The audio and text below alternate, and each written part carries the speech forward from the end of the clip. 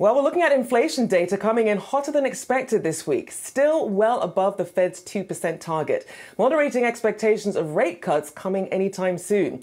But our next guest thinks we should be careful what we wish for. For more on this, Mahoney Asset Management CEO Ken Mahoney is here with more. So for people who are wondering here, it's not just about the rate cuts, it's why the Fed would be cutting the rates. Break that down for us.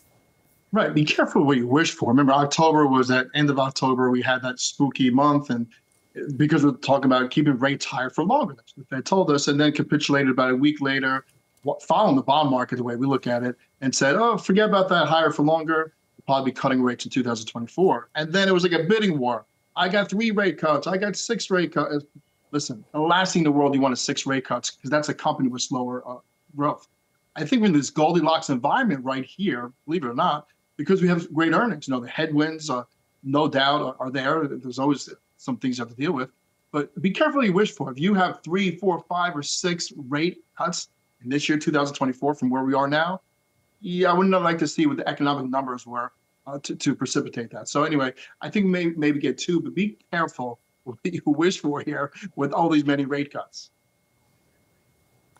Ken, I'm surprised to hear if there's anybody out there that are still calling for 6 rate cuts, given where we are with the economic data coming through. But we're still looking at a potential for a June rate cut. With that in mind, what do you do with your portfolio?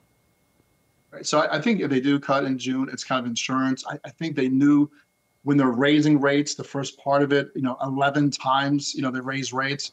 And then we kind of maybe take a couple back to make sure we can balance out and so forth. I think too many people are getting hung up with the economy. Again, of course, we have to look at GDP. We have to look at inflation. We have to look at rate cuts. But right in front of us is one of the biggest opportunities we've seen. I mean, really, it's a tale of 2 markets. It's technology and everything else. And it reminds me in the mid-1990s when, the birth of the internet, we all ran out to get PCs. What investors don't see here, unfortunately, in their own naked eye, they don't see these servers. They don't see like warehouses of servers being bought. It's not that tangible.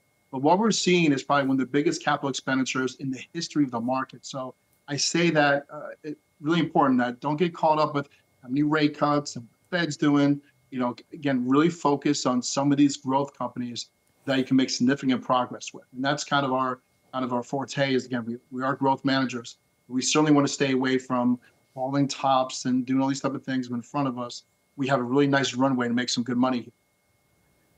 And we're still seeing this bull market continue. Obviously, some jitters around some of the inflation data that has come out. But when you're looking at Q1 earnings being the next catalyst, what are you looking for in that that's really going to give us a better idea of how investors should be looking at what's going to be happening in the next few months?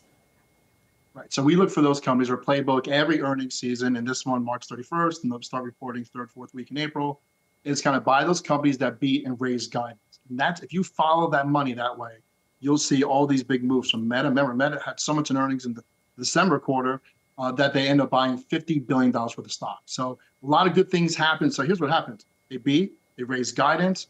Wall Street or analysts go from holds to buy or buy to strong buy, $110 targets, $160 targets. You get all that good stuff. By the way, just the opposite. Stay away from those companies who miss. I know it's tempting because stocks go lower, that miss, and then guide lower. You're in quicksand, you're missing the opportunity. So I think this quarter, which will end March, I think it's going to be great for technology shares. And I think we'll still continue to prove that we're in the early innings of AI. By the way, the CEO in the video said we're in the 2nd or 3rd inning. So we still got a long runway here. But again, I suspect this first quarter's earnings are going to be very strong, especially for big tech. We'll certainly wait to see what that 7th inning stretch looks like when we get to that point. I appreciate you joining us. Ken Mahoney, Mahoney Asset Management CEO. There you go. Take care.